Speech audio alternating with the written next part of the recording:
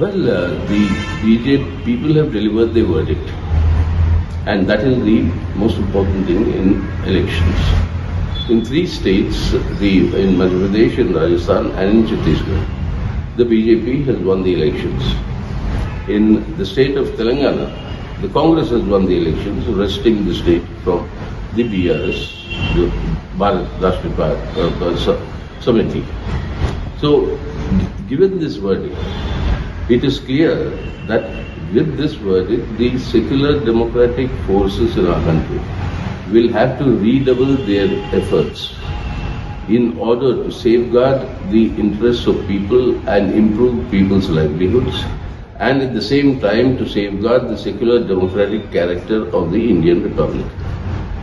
These redoubled efforts will have to be made by all secular democratic parties and forces. You see in this result, the people talking about the north and south, thicker and clear. How do you see it? Well, in statistical terms, in terms of the results, there is definitely a north-south divide that appears.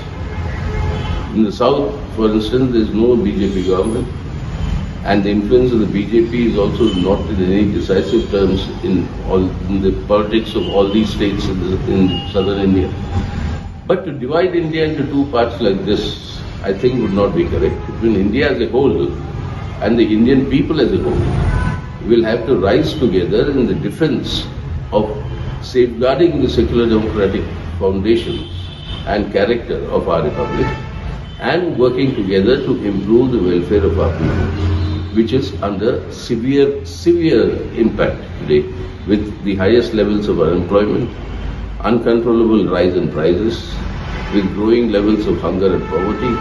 Now, these are immediate pressing issues for people's day-to-day life that will have to be addressed, for which the secular democratic forces will have to redouble their efforts. And that is the important lesson that we can draw from it today. A detailed analysis will come subsequently when the full results are out.